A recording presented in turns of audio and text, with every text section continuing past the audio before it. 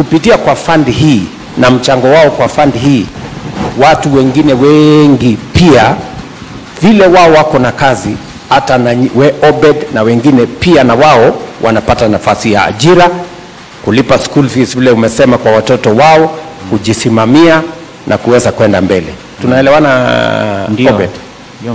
Mimi nataka nikuulize. Wewe ungependa mbali na kupanua hii kazi, ungependa nifanye jambo gani zaidi ndio hii program uone kama inaendelea zaidi? Sasa nilikuwa nasema watu wengi huko kwa kijiji hawachachua kupira hiyo nyumba inalipwa.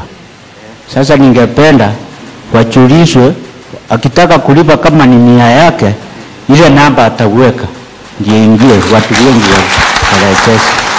Ndio sasa hiyo maneno yasukumwe mbele.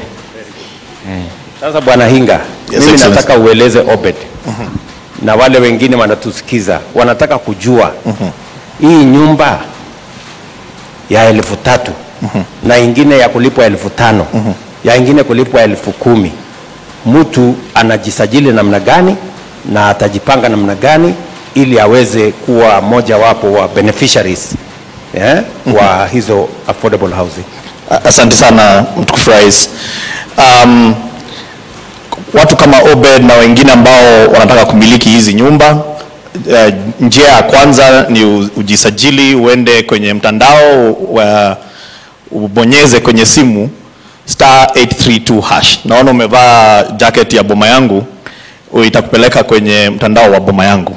Ndio. Ukifika pale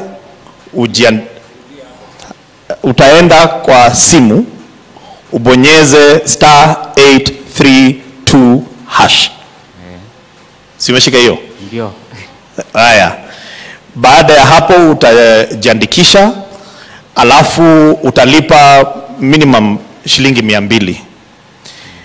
Ukishalipa shilingi 200, na Your Excellency nilikosea kwa sababu siku update. Part of this law making is public participation, and public participation is not an exercise of ticking the box. One of the things that my committee went through was this issue of the deposit. Many Kenyans, everywhere they went, they said they like the program, but they can't afford the deposit. So both houses agreed with them, and so there is no more deposit that one is required to make. So sasa ni lazima uwe ni first come first serve. Kwa hivyo ujiandikishe, uweke hiyo shilingi 200 peke yake, alafu uchague mahali unataka kuishi. So kulipa sasa kila mwezi, kwa sababu hakuna ile requirement ilikuwa ya deposit.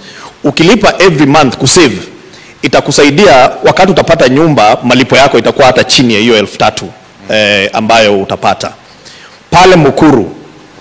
Kwa sababu vile tunataka kufanya, Your Excellency, ile shamba ni ekari 55. Tutajenga takriban nyumba 15,000 pale. So what we want to do is to move the people systematically in Mukuru. Tunawaondoa, wanaingia kwenye hizi nyumba mpya, then we redevelop the slum in Mukuru. And that's how we are going to turn that slum into a place where people can live. Asante sana.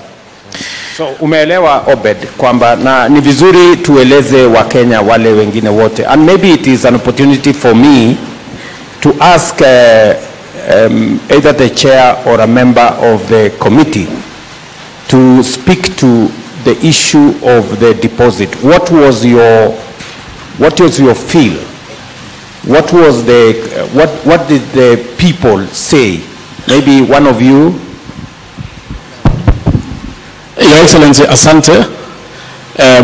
Number one, on the issue of deposits, tuliposunguka during the public participation, most of the people who attended those meetings